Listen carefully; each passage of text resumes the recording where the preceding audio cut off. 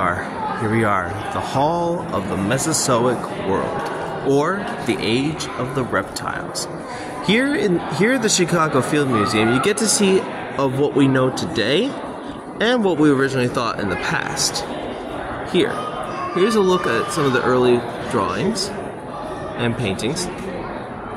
Today, if you're a big dinosaur enthusiast, you'll know that today we know that dinosaurs were not slow, they weren't clumsy, and they absolutely didn't really drag their tails like reptiles did.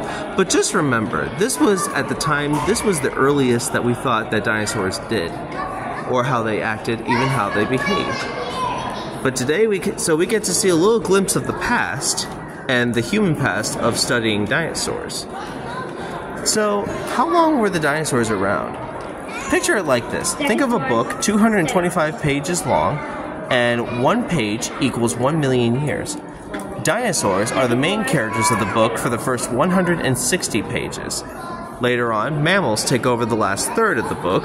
Finally, we humans would not appear until the top of the very last page, 1 million years ago. And it wouldn't be until the bottom of the last page that we even figured out dinosaurs once existed.